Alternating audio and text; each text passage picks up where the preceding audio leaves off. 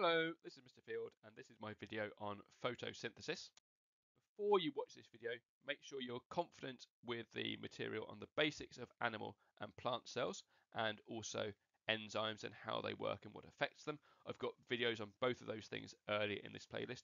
You should also make sure you're familiar and confident with the chemistry content on the rates of reaction and the different factors that affect that. And I've got a video on in my chemistry playlist on that as well. Now, in this video, we are going to quickly recap plant cells and how they work. Then we'll look at photosynthesis, leaves and stomata, the limiting factors of photosynthesis, light intensity and the inverse square law. Then we'll look at the core practical, and there are two different versions of it. So we'll look at the version 1 with algae balls and version 2 looking at pondweed. So let's start by recapping what we know about plant cells. Now, in terms of the structure of plant cells, there are a number of things that are found in both animal and plant cells. So we've got the cell membrane here, which controls what enters and leaves the cell. And then the cytoplasm here, which is where all the chemical reactions take place inside the cell. Next, we have the nucleus, which contains the DNA and it controls the activities of the cell. We have the mitochondria, many of them, where respiration takes place to provide energy for the cell. And then we have ribosomes, lots and lots of ribosomes to make proteins for the cell. So those things are found in both animal and plant cells. But plant cells also have chloroplasts, where photosynthesis takes place, and they contain chlorophyll. We're going to be talking a lot about these chloroplasts and photosynthesis later in this video. We've also got cell walls. Now they provide strength and support for the cell. They're made of cellulose, so we've got this cell wall here. Notice the cell wall is around the outside of the cell membrane. That cell wall is providing strength. It also helps to prevent the cell from bursting as it fills with water. And finally, we've got the permanent vacuole, this big area in the center of the cell which stores sap, and it helps to support the cell. As it fills with water, it pushes out against the cell wall, a bit like the way the air in a tire pushes out and supports it. Now, photosynthesis. Photosynthesis is an endothermic chemical reaction that uses the energy from light to convert carbon dioxide and water into glucose and oxygen. Now, just this word endothermic, because that might have thrown some of you. An endothermic chemical reaction is one that absorbs energy. So some chemical reactions, like burning, they release energy and they will just keep themselves going. But an endothermic reaction, like photosynthesis, needs energy to drive it, and in this case, the energy that drives it is light, normally from the sun, but also from artificial lights if we're growing things inside. Now, here's our equation for photosynthesis. So we've got carbon dioxide and water makes glucose and oxygen. You only need to memorize the word equation. We're not going to even bother looking at the symbol equation. Now, photosynthesis takes place in structures in plant cells called chloroplasts, and they contain a green pigment called chlorophyll, which is what traps the energy in the light. The reason that we can't photosynthesize ourselves is because we don't have chloroplasts and we don't have this chlorophyll to trap the energy to drive that chemical reaction. Now, photosynthesis is one of, if not the most important chemical reaction in the world, because it is the ultimate source of virtually all the food we eat, and therefore all biomass. Biomass is the mass of all the living matter living in an area. So all of you has come from the food that you eat and the water and the drinks that you drink, and all of that has come ultimately from plants. Even if you've eaten some meat, the meat or the animals have eaten plants themselves. So this photosynthesis is super important. Without it, none of us, plant or animal, would be here. So we're going to spend a bit of time now looking at leaves. Leaves are super important to plants because they are where most photosynthesis happens. And so they've got lots of adaptations, lots of features that enable them to maximize the rate of that photosynthesis. So the first thing is that they have a large surface area, and that allows them to absorb as much light as possible. The next thing is that they are thin, and this allows for faster diffusion of gases both in and out of the leaf, what we call gas exchange. And the last adaptation is that they're made of cells containing many chloroplasts. Not all plant cells contain chloroplasts. For example, the cells in their roots don't, because there's no light underground, so it would be a waste of time having the chloroplasts. But the leaves so the cells in leaves are absolutely jam-packed with chloroplasts to allow as much photosynthesis as possible. Now, if you were to look at the underside of a leaf with a microscope, you would see millions and millions of these tiny little holes called stomata. Now, stomata, or stoma for singular, stomata is plural, stoma is singular. So stomata are microscopic holes on the underside of leaves that allow for gas exchange. And this is all about what we need for photosynthesis. If you remember, our equation for photosynthesis is carbon dioxide plus water makes glucose plus oxygen. And so the stomata enable that gas exchange. So what happens is carbon dioxide can diffuse into the leaf to allow the carbon dioxide, allow the photosynthesis to take place, and also oxygen and water vapor will diffuse out. The oxygen that's diffusing out is the stuff that was produced by the photosynthesis. Now, in terms of the detail of the stomata, they are controlled by two cells that we call guard cells, and they're responsible for opening and closing the stomata. So during the daytime, the guard cells swell with water by osmosis. In scientific terms, we say they become turgid. That means firm and rigid.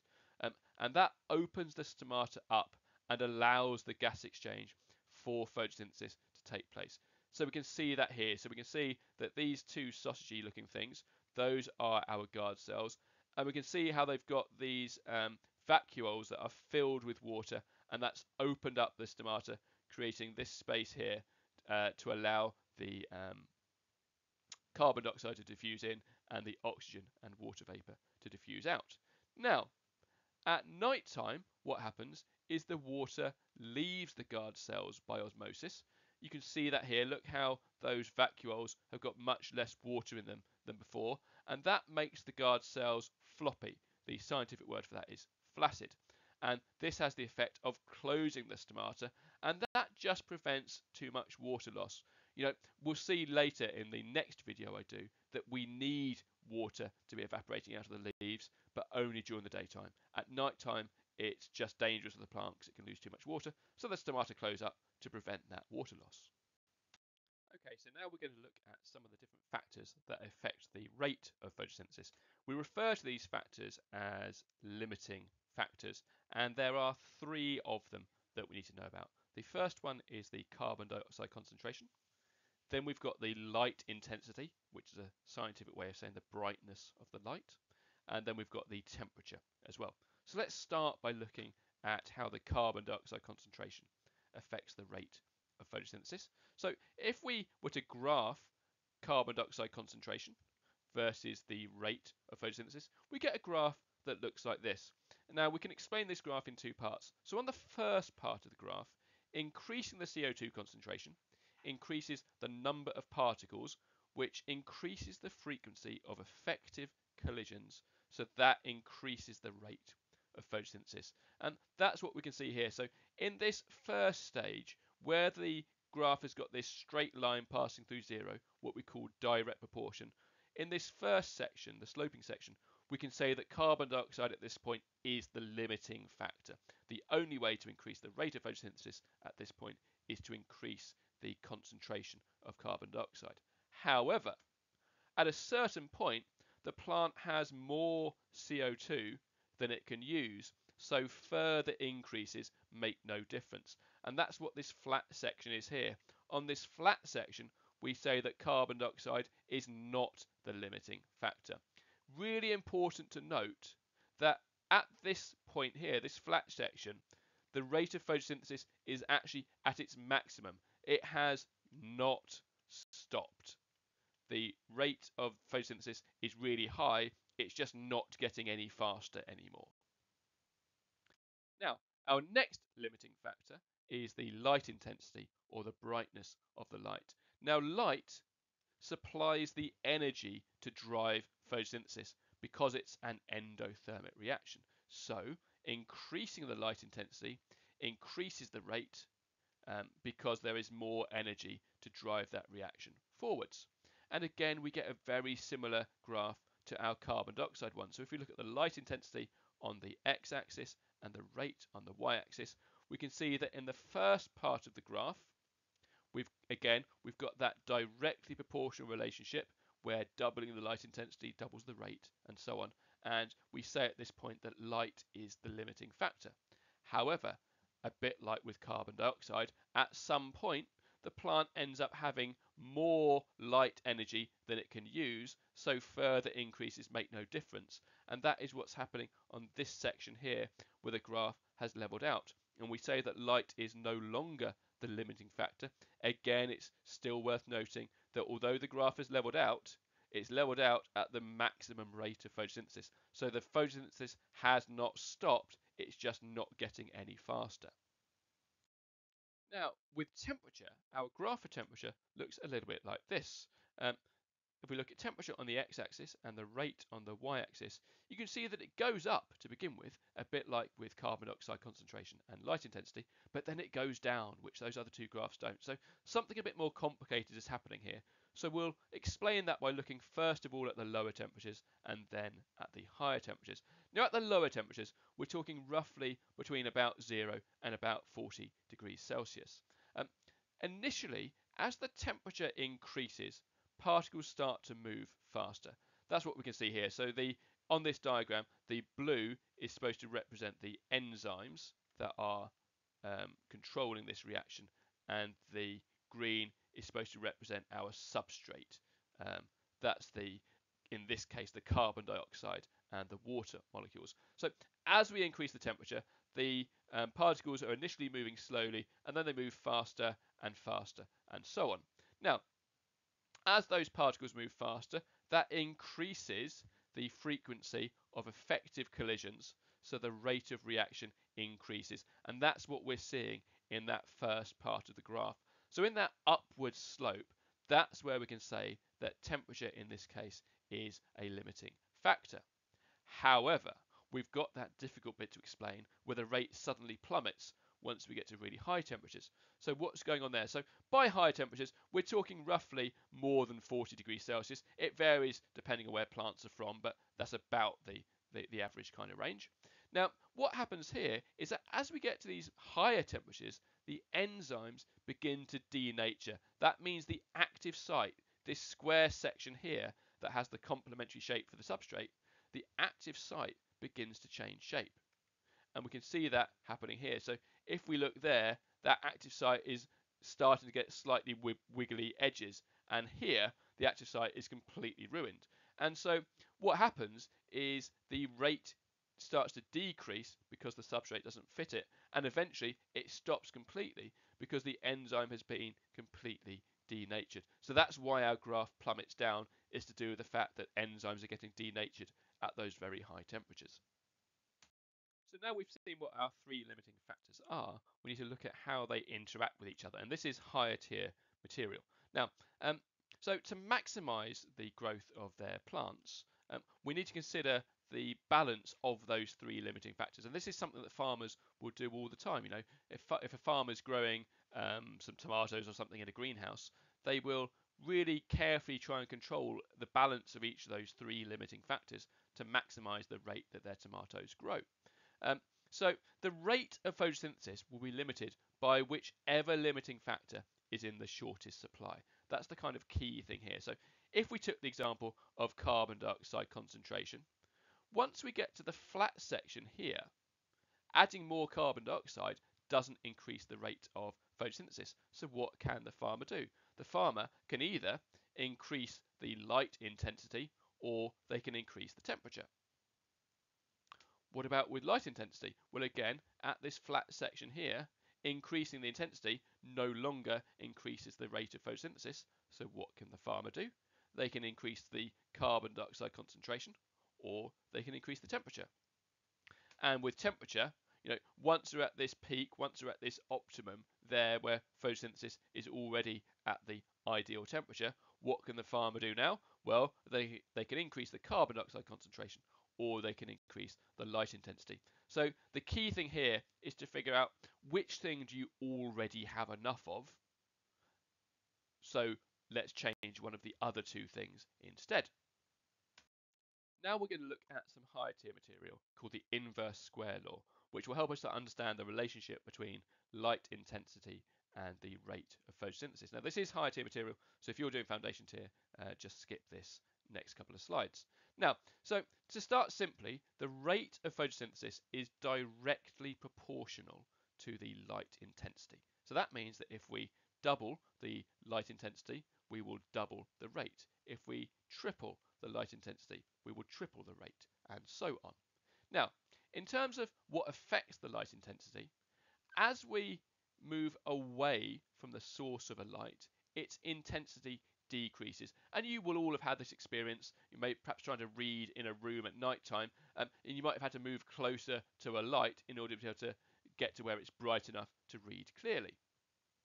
Now, in terms of the exact decrease as we move away from the light, it's described by this law called the inverse square law, which says this. It says that the intensity of light is proportional to 1 divided by the distance squared. Okay? Or simply, I, intensity, is proportional to 1 over d squared. Now, so what this tells us is that, for example, if we double the distance, the light intensity becomes a quarter, because a quarter is 1 over 4 and 4 is 2 squared. If we triple the distance, the intensity becomes a ninth, because 1 over 9 is 1 over 3 squared. But to understand that properly, we're going to take a little detour into a slightly strange seeming example at first, but it will make some sense once you follow it through. So let's imagine we had a little square, a little cube like that, and we wanted to paint it yellow. Okay, now we're given exactly enough paint to just perfectly cover that 1 by 1 by 1 centimeter cube in our yellow paint.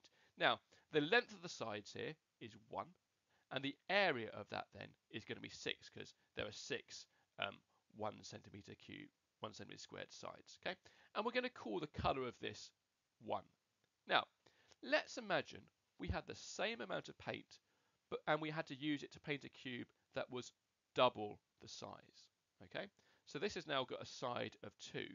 So its area, rather than being 6, is now 24, because we've got 4 centimeters squared on each side, and there are 6 of those sides, so its area is 24. So although we've doubled the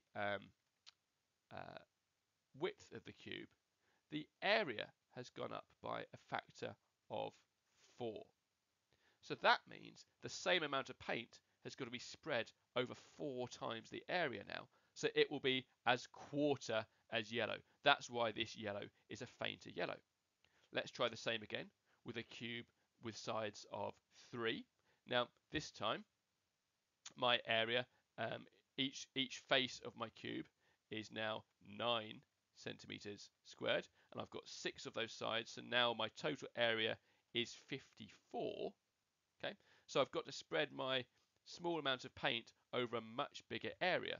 Now, although my side is now 3 times bigger, my area is now 9 times bigger, so I'm spreading the same amount of paint over 9 times more area, so it will end up being a ninth as yellow as it was.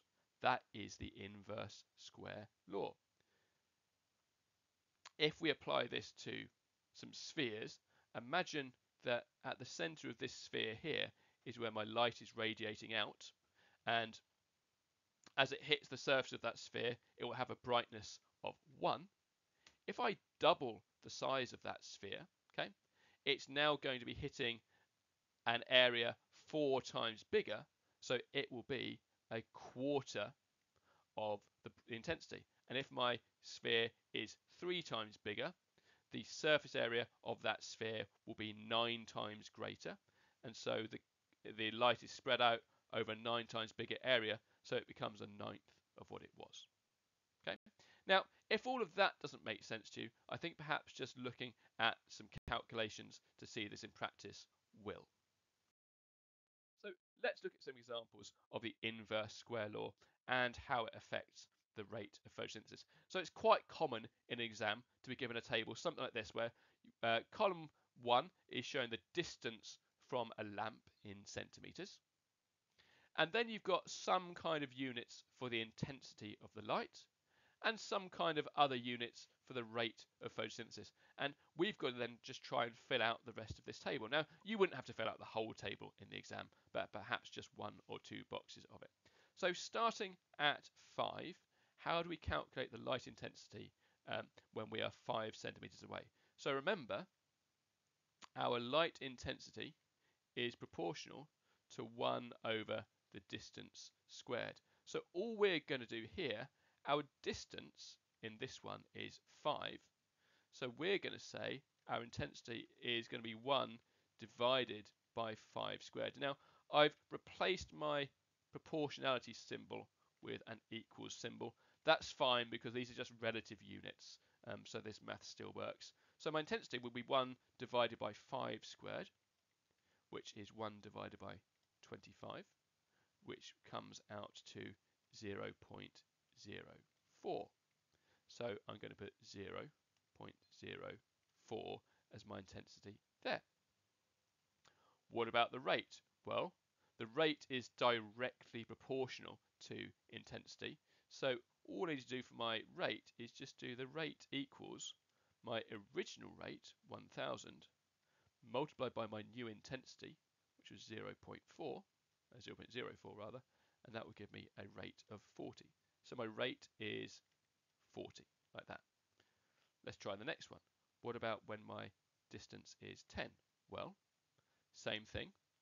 Intensity is proportional to 1 over the distance squared, so 1 over my distance is 10, so it'd be 1 over 10 squared.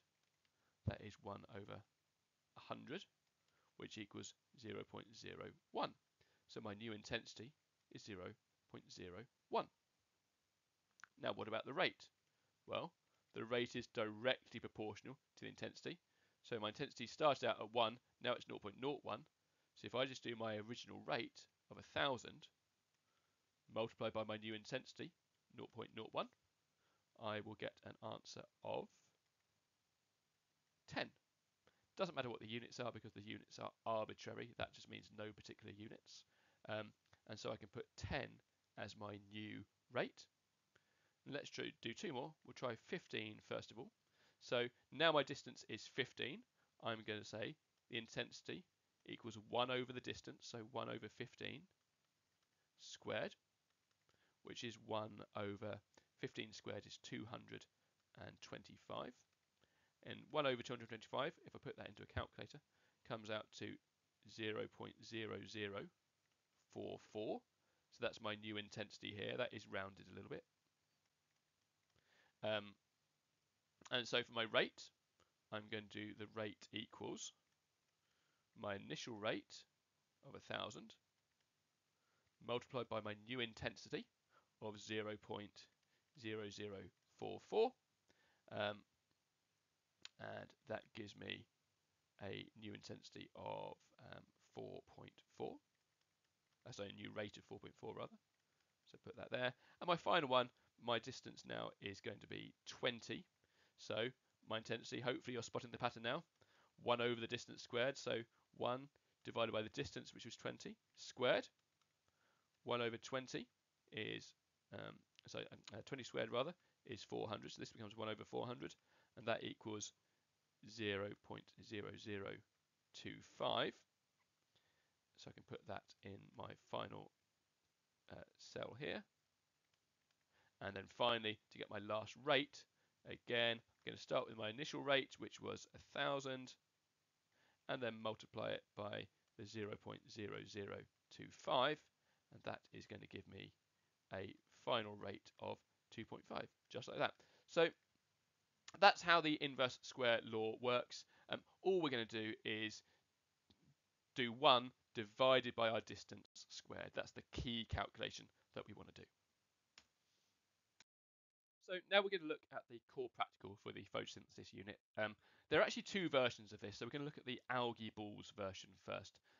Now this is the actual method that is used in the Edexcel core practical worksheet for this, but there is another version as well, which we'll look at later. Now, the aim of this experiment is to investigate how light intensity affects the rate of photosynthesis in algae balls. And you can see an algae ball there. All it is this little jelly ball that's got lots of algae cells mixed up in it. Algae is just like a little single-celled plant, and we can use this as a very controllable way to study the rate of photosynthesis. Now, in terms of our method, our first step is to set up a lamp, a meter ruler, and a beaker of water like this. Now that beaker of water is there as a heat filter. So the idea is that all the heat being given out by that lamp will be absorbed by that water, so that it's only the light intensity that's changing in the experiment, not also the temperature. The next thing we do is we get 10 of our algae balls and we place them in 6 vials, that's 6 little containers, and we fill each of those with the same volume of hydrogen carbonate indicator. Now, hydrogen carbonate indicator is an indicator that will tell us about the CO2 concentration present in our solution. And so here you can see there is our vial containing those 10 algae balls, and it starts out at a pH of 8.4, as you can see matched on that color chart there, and hopefully that pH will change as the carbon dioxide is used up by photosynthesis as we go through the experiment. Now, what we do then is we place 5 of those vials at different measured distances away from the lamp, so kind of 10 to 50 centimeters like this, one at 10, 20, 30, 40 and 50 centimeters, and so on. And then also we get our final vial and we wrap it in foil to block the light. So you can see here that foil around the outside of that vial. That's there to completely block the light so that hopefully no photosynthesis at all takes place, and that acts as our control that we can compare our results to. So what we do then, once everything's set up, is we wait for about 60 minutes for a significant amount of photosynthesis to take place. And then, after that 60 minutes, we compare the colour of each of our vials against the indicator chart, and we record the pH. And we can see that the colours of each of these have changed now. So the control one has stayed as it was at pH 8.4, but if we look at the colour of the one closest to the light, it's now got pH of 9.2. The next one, a bit further away, is pH of 9, 8.8, 8.6, and the one that's furthest away was also 8.4. So basically no photosynthesis happened there either. So what we can see is that the colour change is telling us how much photosynthesis has taken place, because it's telling us how the pH has changed. So doing this experiment gives us a results table that looks something like this, where we've got the distance from the lamp in centimetres, we've got the starting pH, and we've got the final pH. And now we need to try and analyse the results of this. So the first step is to calculate the pH change by subtracting the starting pH away from the final pH. And if we do that, for the first one, we do 9.2, take away 8.4, which gives us plus 0.8. Then for the 20 centimeter one, we do 9, take away 8.4, which gives us plus 0.6. For the 30 centimeter one, 8.8, take 8.4, we get plus 0.4. Next is 8.6, take 8.4, which gives us plus 0.2. And both the 51 and the control one haven't changed at all, so their change is just 0.0, like that. Okay. Next then, we draw a scatter graph of our results with a line of best fit. And so you can see we've got the distance from the lamp in centimetres on the x-axis, the pH change on the y-axis, and we can see that our results fall into this nice straight line pattern like that. So now we need to try and draw a conclusion. So what can we conclude? We can conclude that the lower the distance from the lamp, the greater the pH change. We can see that really clearly. The greatest pH change was when the vial was closest to the lamp, and the smallest pH change was when it was furthest from the lamp. So what does this tell us? So a greater pH change means that more carbon dioxide is used up, which means that there is a higher rate of photosynthesis. So decreasing the distance increases the intensity. So therefore what this means is that increasing the intensity increases the rate of photosynthesis. Now, in terms of improvements to this experiment, the main improvement is measuring any pH with an indicator is always inaccurate because it's very difficult to accurately compare the colours. And so a better way to measure this would be to measure the pH with a pH meter, which is a little digital probe that gives a very accurate decimal point reading of the exact pH, and this gives you more accurate measurements. Now, the second version of this core practical involves using pondweed to monitor the photosynthesis. Now, most schools actually tend to do this one in practice because the algae ball ones, most people just find it doesn't really work very well. And so you get a better experience in class if we use pondweed. So the aim of this one is to investigate how light intensity affects the rate of photosynthesis of pondweed. Now, in terms of our method, the setup starts off similar to the algae balls one. So we set up a lamp, a meter ruler, and an empty beaker of water, again to act as our heat filter to make sure that it's only the light intensity that is changing each time, not the temperature as well. Now, what we then do is we place a length of pondweed in a beaker of water containing some sodium hydrogen carbonate. Not hydrogen carbonate indicator, just sodium hydrogen carbonate. And what that's there to do is to replace the carbon dioxide in the water as it gets used up by photosynthesis, just to make sure the carbon dioxide concentration stays fairly constant. Now, we place that at a specific distance away from the lamp, and what we do is we try and count the number of oxygen bubbles that we see in 3 minutes. So if you look very closely, you'll find one part of the plant that is producing a steady stream of bubbles like that. And what we want to do is try and count those bubbles, because hopefully, because those bubbles are oxygen, and so the more quickly those bubbles are being produced means the more quickly photosynthesis is taking place. And then we just repeat this at different distances from the lamp, and hopefully we should see some variation in the number of bubbles. It's a bit unpredictable, it's a bit fiddly, this one, but it is more reliable than the algae balls one. Most people do find they can get this experiment to work in the lab. Okay, so once we've done our pondweed core practical, we get results that look like this, where we've got the distance from the lamp in centimetres and the number of bubbles in 3 minutes there as well. Now, in terms of analysis, there are a couple of things to do. The first thing is to calculate the light intensity, which is 1 divided by the distance squared. So for 10 centimetres, it's 1 over 10 squared, which comes to 0.01. For 20 centimetres, it's 1 over 20 squared, which is 0.0025. Then we have 1 over 30 squared, which comes out to 0.0011. Then we have 1 over 40 squared, which is 0.00625.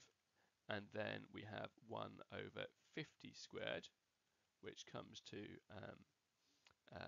0.0004. Now, if you're not doing higher tier, don't worry about those calculations. You would not be expected to do that in an exam, but higher tier students could be and we saw that on the inverse square law slide. Now, the second thing that anyone might be able expect to do is to calculate the rate in terms of bubbles per minute. And so to calculate that, all we do is the number of bubbles in 1 minute divided by 3. So the first one will be 201 divided by 3, which gives us 67 bubbles per minute. Then the second one would be 48 divided by 3, which is 16 bubbles per minute. Then we'll do 21 divided by 3, which is 7 bubbles per minute. Then we'll do 12 divided by 3, which gives us 4 bubbles per minute. And finally, we'll do 6 divided by 3 to give us 2 bubbles per minute. Okay, now the last bit of analysis will be to draw a scatter graph of those results with the light intensity on the x-axis and the rate of photosynthesis in bubbles per minute on the y-axis. And if we do that, we get a graph that looks like this, and we can see how all the results are falling along this nice straight line that's pretty much going to go, if we trace it back, it's pretty much going to go through the origin. So we can describe that as directly proportional. So what can our conclusion be here? So our conclusion is going to be that, first of all, increasing the light intensity increases the rate of photosynthesis. We can see that very clearly. We can then describe that the relationship is directly proportional. That's a straight line passing through 0, 0. And that's it. That is our conclusion done. The last thing to do is to think about some improvements. So in terms of improvements, the main improvement is that counting bubbles of gas is not an accurate measure of the amount of photosynthesis that's taken place. So a better way is to collect the gas in a gas syringe to accurately measure the rate of oxygen production. The downside of that is that the volumes are very low, so in order to collect an appreciable amount of oxygen, you actually have to run this for a long time, and certainly longer than is practical in a school science lab. Okay, so that's it, the end. As always, thank you for listening, and well done if you got this far.